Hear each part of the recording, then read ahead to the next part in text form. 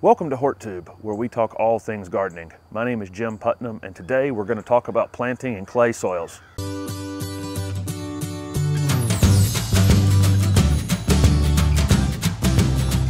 Today I won't just be talking about clay-based soils, but any type of soil that doesn't drain very well between rains or stays wet between rains, and how to amend those when we're planting woody shrubs and flowering shrubs and trees and any sort of gardening we're doing to improve those soils and allow them to drain better. So let's go over the tools we might use in clay-based soils. First of all, I buy all fiberglass tools. I started my landscape company 20 years ago in 1996, and some of the tools I purchased at that time that were fiberglass handled tools, I still have them today, this rake included. It's been out of shape, but this garden rake and I have been together quite a bit over the years. This is definitely a tool you're going to want to have as a garden rake, and the main use for this when we're planting is actually going to be to pull existing mulch and pine straw out of the way. We're going to use this to clear an area around where we're going to be planting so that we don't mix any of the existing mulch or pine straw into the new planting hole. What might be the most important tool when we're planting in clay is actually a pickaxe. This one again, I've had for a very, very long period of time, and it's held up extremely well with this fiberglass handle. There are two ends to this pickaxe. One is the axe end. I see people trying to dig with this end. This is not the digging end. This is if you find a root or a rock or something that you need to remove from the hole. That's what we use this for. This one's extremely dull. I need to actually sharpen it. The other end is actually the digging end, the pick end.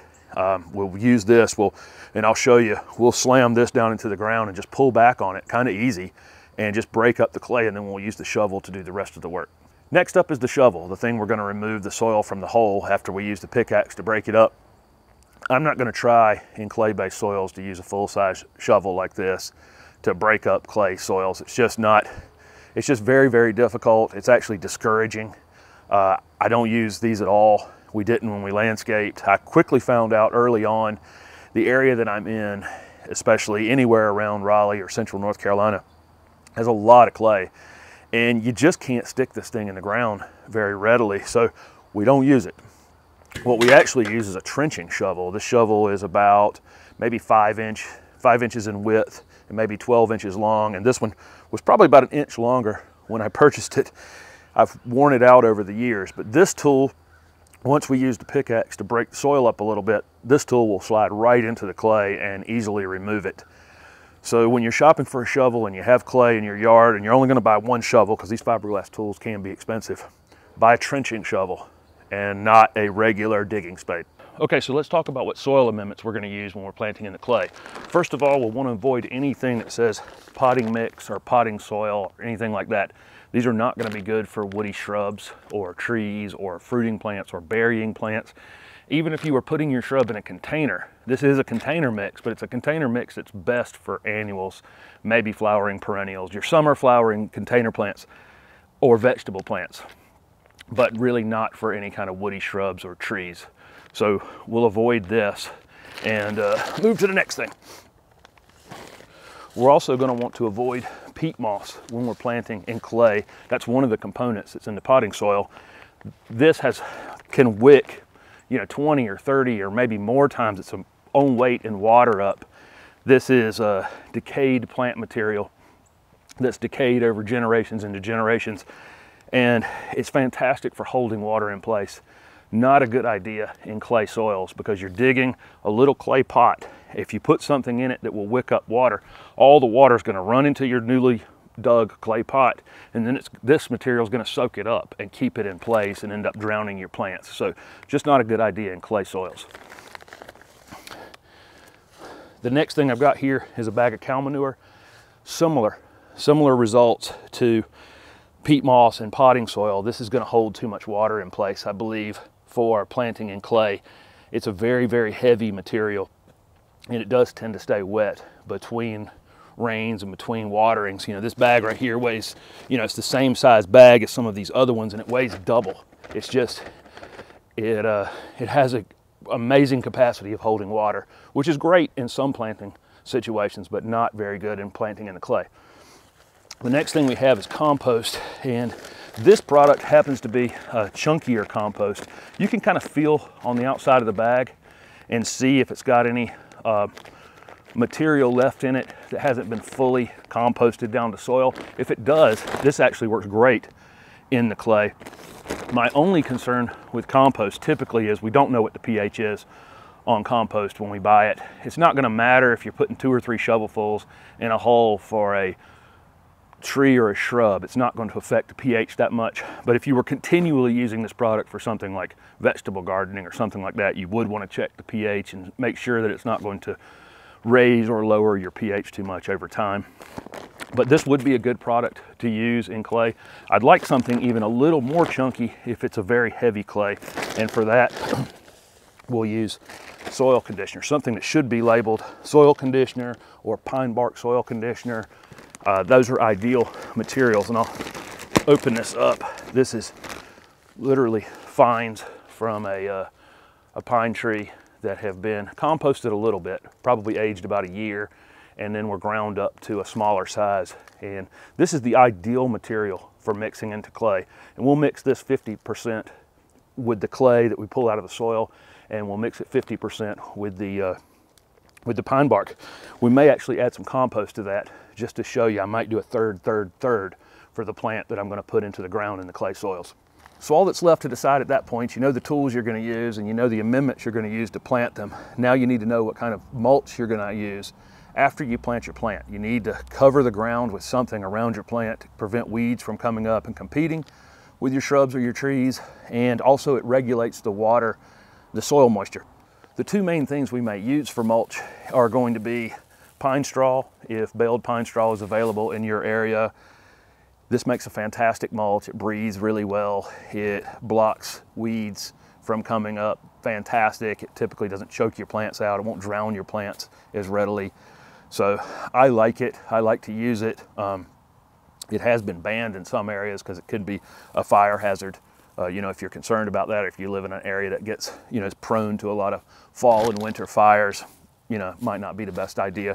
The other thing that people are going to use is a hardwood mulch of some kind. This is a bag of brown dyed hardwood mulch. You see more and more of this, either black or brown or red dyed hardwood mulch. You know, they dye it to keep the color longer. It's supposed to be some sort of organic dye.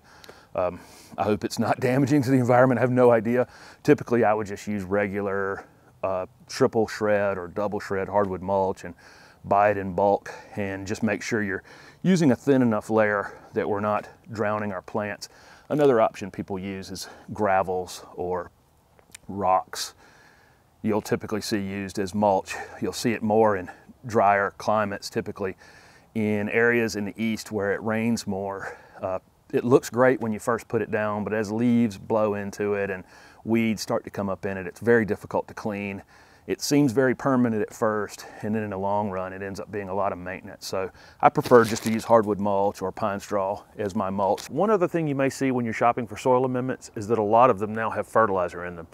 And that makes sense for a potting soil where you might be planting a house plant or planting your flowers, annuals, vegetables, that kind of thing. Those things you would definitely want to fertilize at the time you were planting them.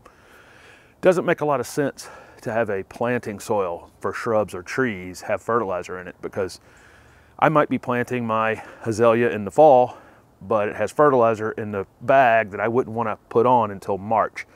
So when we're shopping for amendments for trees and shrubs and fruit plants and berry plants and any kind of woody plants, even perennials, I would buy the really simple planting components that I showed you and then buy your fertilizer separately if it's the appropriate time. So I'm going to be planting this pink snow camellia in this area right here, and I know all the way around the foundation of this house is very heavy clay. So I've got my soil amendments here, I have the appropriate tools, and I have my plant. The first thing I want to do is clear this pine straw. There's some leaves that have fallen on it. It's in the fall, and I have a layer of pine straw under here. We're going to want to clear it out with the garden rake, a big area. You can see how easy this rake makes clearing the soil. And I'm going to push back there, right there. So now I'm down to just the soil all the way around in a circle there. Okay. All right. This is our trenching shovel here. I'm going to see I'll show you how hard this actually is. I've got a tree here to my right and another tree over here, so I'm expecting to run into some roots. I can actually see a surface root right there. This is the spot I'm going to be digging in. But you can see, you know, I can force this trenching shovel down in the ground a little bit at a time, like that, and pull back on it. I can make progress. If I was trying to use a regular, you know, 10 or 12 inch spade, there's no way I could push it down into this. This is very heavy red clay under this little bit of black soil on the top where my mulch has broken down over the years. But you can see right here, that's that heavy, thick red clay. It's actually great soil for growing shrubs, especially shrubs in my area that are acid loving shrubs, but it doesn't drain very well. And when we dig that hole, we're actually digging a space where all the water is going to easily collect now. And that's the purpose for using chunky material, is to drain that water to the bottom of that hole. Okay, rather than use that shovel, I'm going to show you, here's the pick end of the pickaxe here. I'm basically just going to raise this thing and pretty much let it drop in on its own. And when it goes down in, I'm just going to pull back on it like that. And I'll go in a circle, maybe twice the width of that pot, and just let it fall down and then pull back on it. It's not a lot of effort on my part. I'm not driving it down. I'm basically just using the weight of the tool and then pulling back. And there are some roots in this hole that will eventually have to be cut. So I'm just going to go ahead and take the axe into this and just kind of go around the edge of this hole that I'm digging, knowing that I'm eventually going to have to cut all these small roots.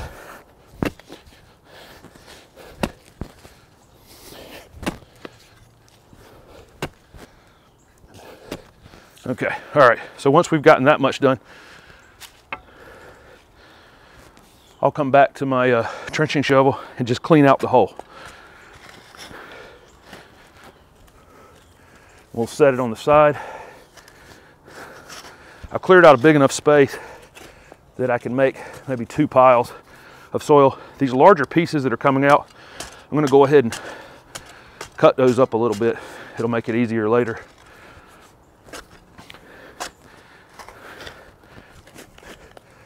Got some trash here.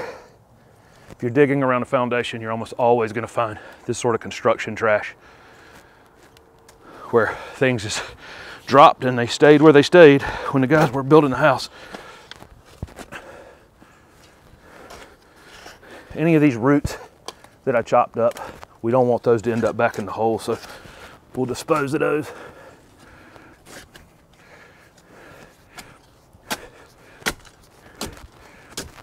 Don't think I'm going to have to use the pick again.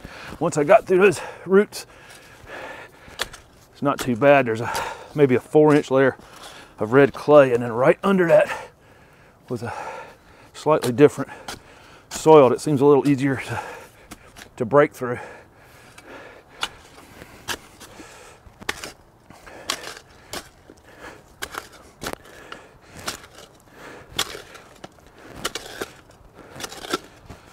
I almost got it. Not much more.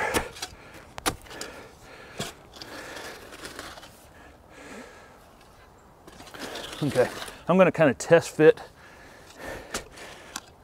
this container while the plant's still in the container. See if I've gone deep enough.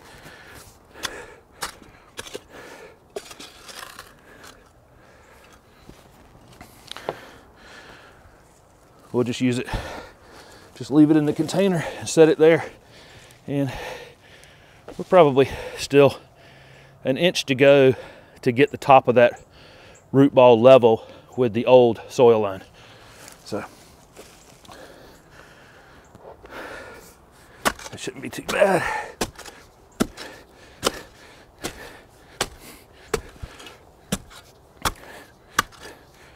Okay.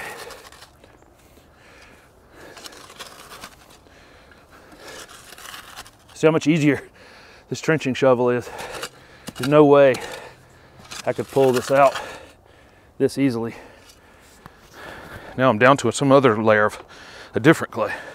This happens around new construction where they move soil back and forth and you end up with weird layers.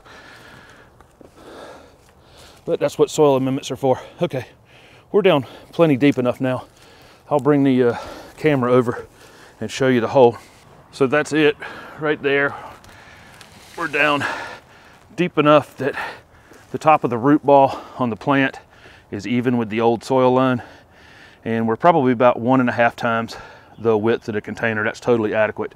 We've got some roots and some other debris around the edge of this hole. I'm going to just kind of throw those to the side. I'll throw them in my mulch. They'll break down pretty easily. They're small ones. And then we'll move to the next step. Okay, so we've got our hole dug. Most of the other organic material has been removed, the little roots and that kind of thing. What we're going to do now is I have this ring of soil around the hole here. I'm going to use some of this pine bark soil conditioner and just kind of go around the edge with that. A little bit goes in the hole, doesn't matter. It's going to end up there anyway. Okay, so we've got that. I've basically put a, 1/4 inch or 1/2 inch layer on there. I am going to use some of this compost right here. This is a little more messy. It's a big, heavy, thick, wet material here, but it has a little bit of chunky material in it. It should work great to drain this, help drain this soil. I'm just going to add some of that. It'll also have a small amount of a fertilizer component, but not very much.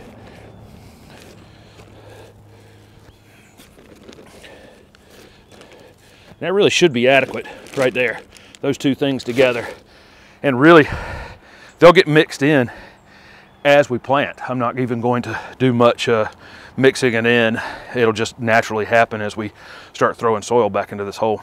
So we knew the depth of the hole was about even with the top of our root ball. I'm actually going to put some soil back into this hole, just a little bit, inch and a half, so that this ends up a little bit when we put it in the hole. So I'm just going to take a little bit of this soil mix. If there's any more roots or anything you see that are going to end up falling in the hole, grab them. But let me see, maybe a little more right there. Okay, so now we have a little bit of our soil mix. If there's any chunky clay left, just break it up a little bit if you can. Okay, and then we're going to take our plant, and usually, we can hit 2 or 3 times on the side, and that's usually adequate to get these pots to slide off. One other thing, this is a very heavy woody stem that I'm grabbing this by. I'm comfortable doing that on this plant, but frequently you'll get something that's, very, very thin at the base, and I would not be handling it this way at all. I would have probably, laid it down, maybe turned it upside down and grabbed the soil like this, and then taken my container off overhead like that. And that way I would not have manhandled the top of the plant like I'm doing with this camellia. But with this camellia, that's what we're going to do. There's a tag on it, and it would be tempting to leave this tag on because you want to identify the plant, but really you're best to take these off because over time that stem's going to grow and that plastic's going to end up buried in that stem. So get rid of any of those you see. So I'm going to slide this out of the container. Normally on camellias, they're not very root bound, but this one actually has some matted roots along the side. So I'm going to lay it here, and I'm actually going to take my shovel and I'm going to just cut into it about 1/2 inch there. And I'm going to come to this side and do it there, and maybe one more time here, just like that. And that should get these going outward in the future. I'm going to set this in the hole and see.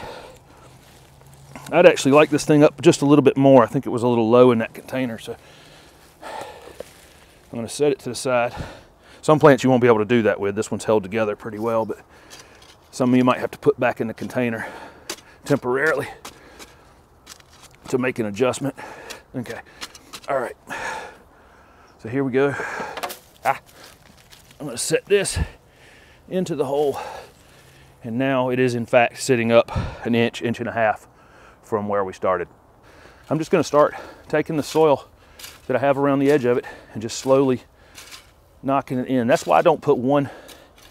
If it's a bed like this, I like to put the soil all the way around like I did, because then I can just walk a circle around it. If I'd piled it all on one side, the tendency would be to kick it in on that one side and then move it. It'd just be more work. With this technique, I can just come around. I can walk a circle around this plant, and I'm mixing the compost and the pine bark at the exact same time. Again, if there's any clumps of clay, we're going to continue to break those up. And any additional roots, we're going to get those out of there.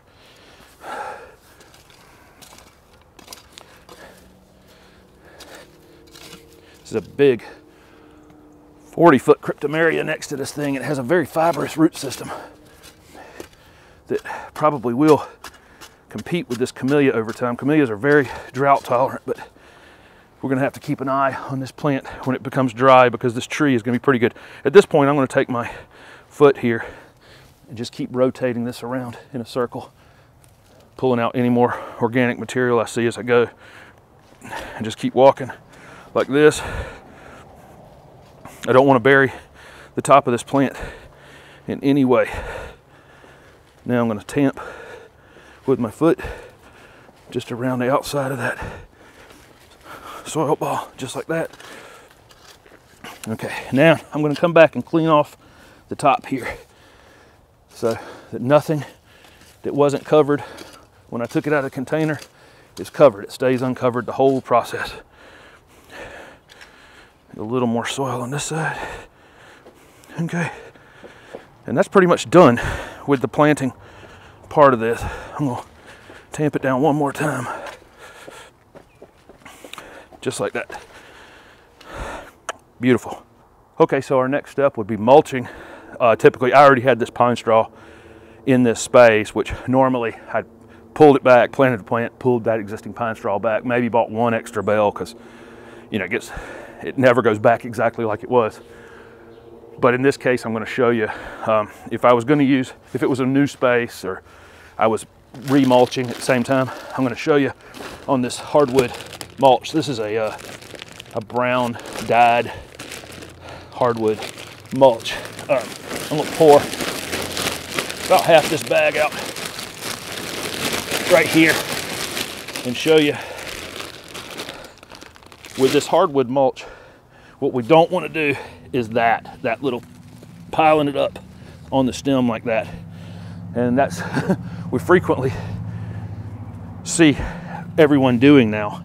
I think people see it in commercial settings. The landscapers are wrong on this. They're just flat out wrong. We want to come after we mulch. We want to come toward the middle of this plant and just pull it away from the stem, so that I just put that back exactly like the top of it was in the container. Okay, my mulch is fading out. I may have this much mulch, 2 feet away from it, and that'll be fine. The plant will root out into that mulch layer and won't have a problem with it. But it can't start with 3 new inches of mulch sitting on top of the roots, or they will end up rotting. And that would pretty much be that. Obviously, I'd mulch the entire space. Same thing with the pine straw. If I was opening that bale of pine straw, exact same thing. I would have piled it all around it, and then I would have come back and slid it back away from the base of the plant.